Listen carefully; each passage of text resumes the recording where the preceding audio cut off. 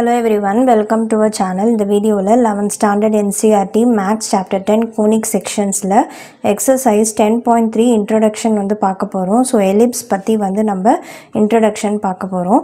So ellipse வந்து என்னன்றது பார்க்கலாம். Ellipse is the set of all points in a plane, the sum of whose distance from two fixed points in the plane is a constant அப்படினு வந்து சொல்லிருக்காங்க.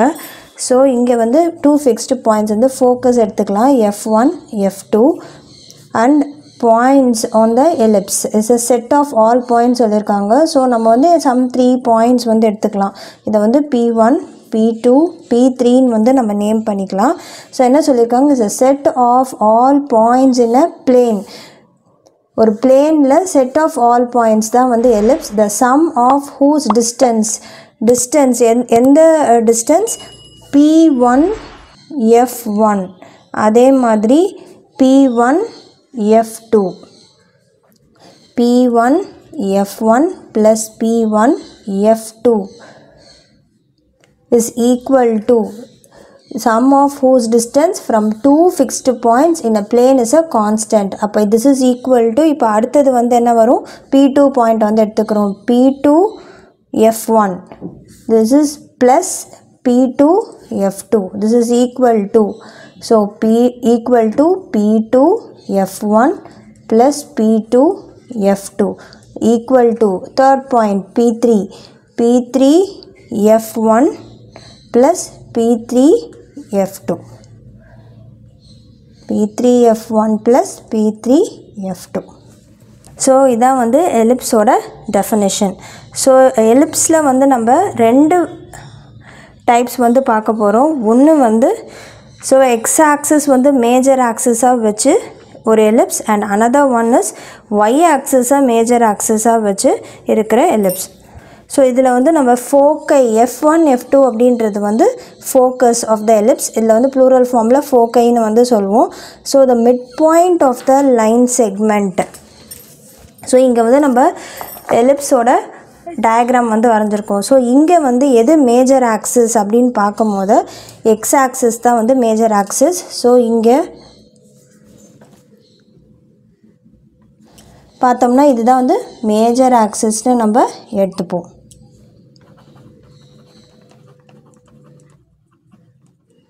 And minor axis அப்படின்றது இதுதான் வந்து நம்மளுடைய minor axis.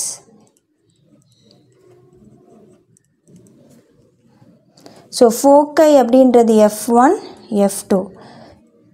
So mid point of the line segment joining த ஃபோக்கை, இந்த ரெண்டு ஃபோக்கையும் join பண்ணுற இந்த mid point of the line segment, இந்த லைன் செக்மெண்ட்டோட மிட் பாயிண்ட்டை வந்து நம்ம என்னன்னு சொல்லுவோம், சென்டர் ஆஃப் த எலிப்ஸ் அப்படின்னு வந்து சொல்லுவோம், சென்டர். ஸோ இது ஏ பாயிண்ட், இது பி பாயிண்ட், இங்கே வந்து சி, இது வந்து டின்னே எடுத்துப்போம். ஸோ மேஜர் ஆக்சிஸ் எந்த இடத்துல வந்து இந்த ப்ராட் இது வருதோ அதுதான் மேஜர் ஆக்சிஸ்னு எடுத்துப்போம். இந்த இடத்துல வந்து இது வந்து மைனர் ஆக்சிஸ். ஒய் ஆக்சிஸ் வந்து மைனர் ஆக்சிஸ், இங்கே வந்து மேஜர் ஆக்சிஸ் எக்ஸ் ஆக்சிஸ். இது வந்து ஹாரிசாண்டலாக வரும்போது, இதே எலிப்ஸ் வந்து இப்படி வெர்டிக்கல் பொசிஷனில் வரும்போது இங்கே வந்து மேஜர் ஆக்சிஸ் அப்படின்றது வந்து எது நம்மளுக்கு, இதுதான் வந்து மேஜர் ஆக்சிஸ்.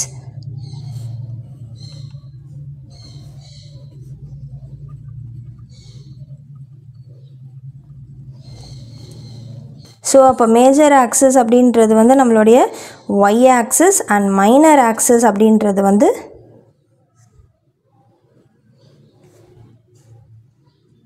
இதான் வந்து நம்மளுடைய மைனர் ஆக்சிஸ். ஸோ அக்கார்டிங்லி நம்மளுக்கு வந்து என்ன ஆகும், ஈக்குவேஷன் ஆஃப் த எலிப்ஸும் வந்து நம்மளுக்கு மாறும்.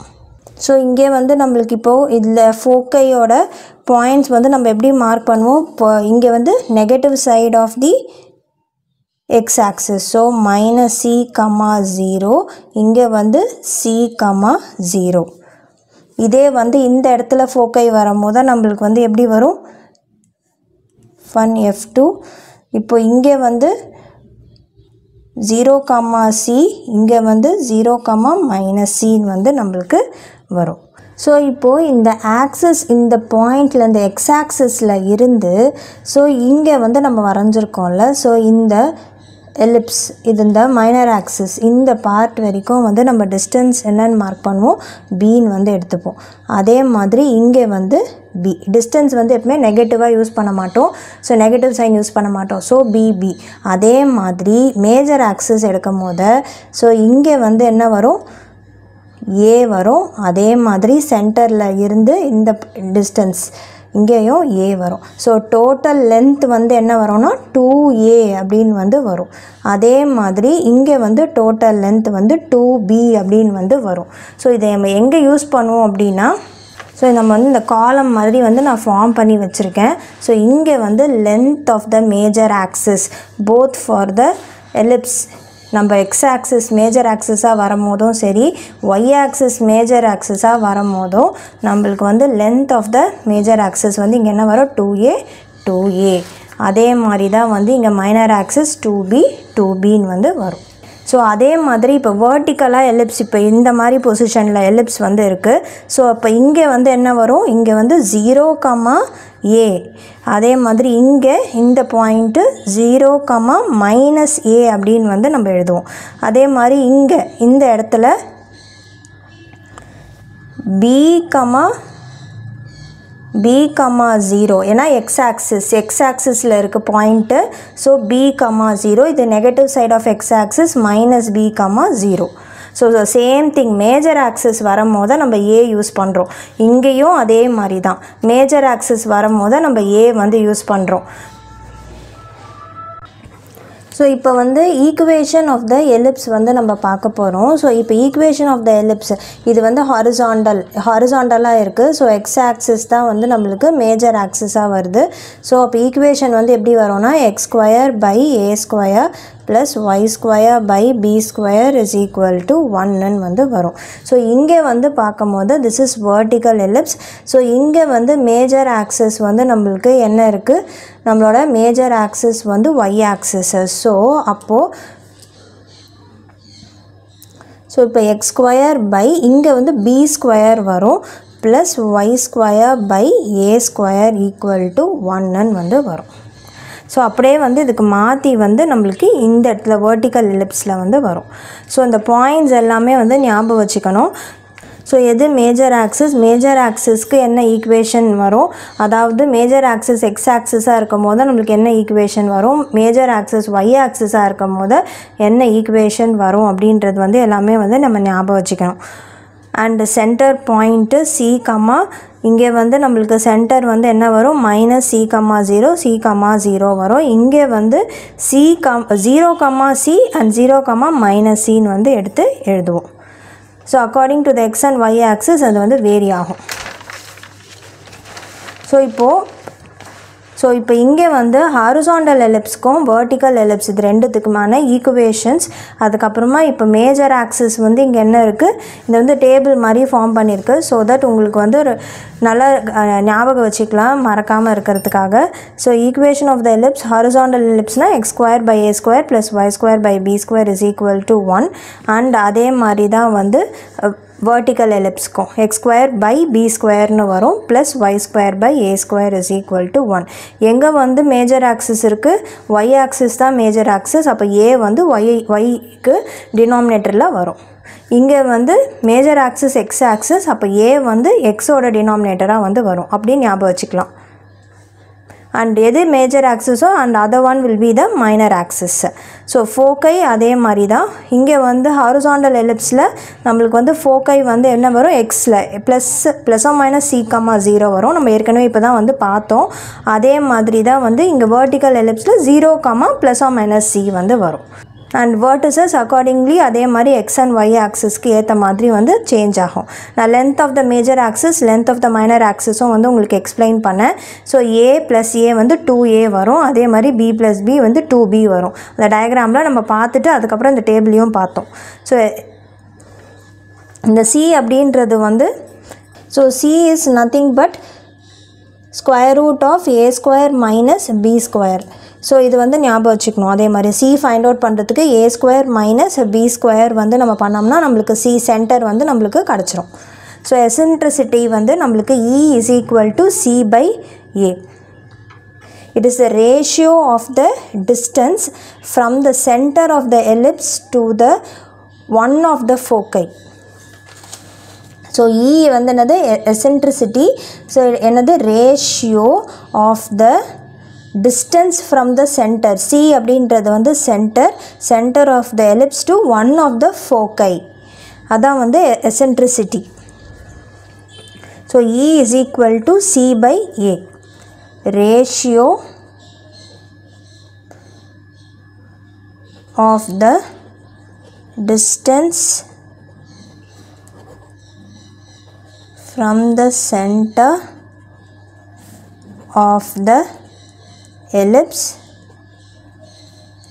to one of the foci.